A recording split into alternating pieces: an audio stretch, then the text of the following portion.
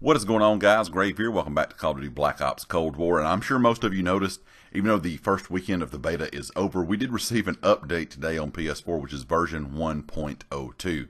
Now, this was just a stability fix and bug fix kind of update. Very small, 700 or 800 megabytes. Of course, you know, if you played this past weekend, you don't have to re-download any files or anything like that. You can keep or any new file. You can keep the beta file that you had from weekend 1 to go over into weekend 2 if you're on PS4. Now, I was expecting maybe some type of update, you know, a couple gigs, something like that, for some changes that they are talking about doing before weekend 2. I'm not sure if they're going to get very many changes in here besides, you know, hot fixes on their end, or maybe some other small changes like they did with today's update. But today's update, like I said, was a very small one. But stability fixes, bug improvements, that kind of thing, I'm not sure how much they can fix with 700 megabytes. I'm not sure if that's going to really, you know, change too much. But I think a lot of people, including myself, are really hoping for a change in connections, even though the connections, like I said in my video yesterday, talking about the things that I liked and didn't like about the, you know, first weekend of the beta, connection was probably one of the biggest things you saw a lot of people talking about, including myself.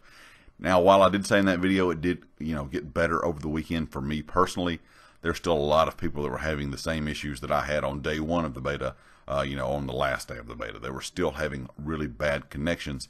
And like I said, Treyarch, David Vanderhaar, they've all talked about it. It's been posted several times on different parts of their social media outlets talking about stability and how they're looking to improve that. They may improve it this weekend. We'll kind of have to wait and see. Of course, this weekend will be the cross-platform beta, which is going to bring a lot more people, you know, than just PS4 players to the game.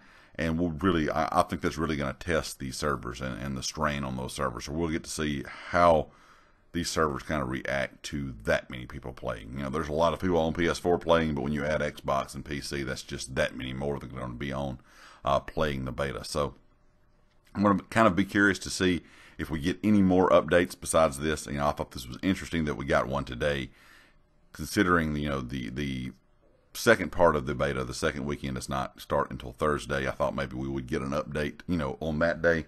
But right now, like I said, this is the kind of the only information we have about any changes that's coming to the beta, until maybe Treyarch will put out some other stuff here in the next couple days. But like I said, today's changes were just stability fixes and bug fixes. So leave me a comment, guys. Let me know your thoughts. And of course, if you liked it, hit the like. If you had not subscribed yet, please do so.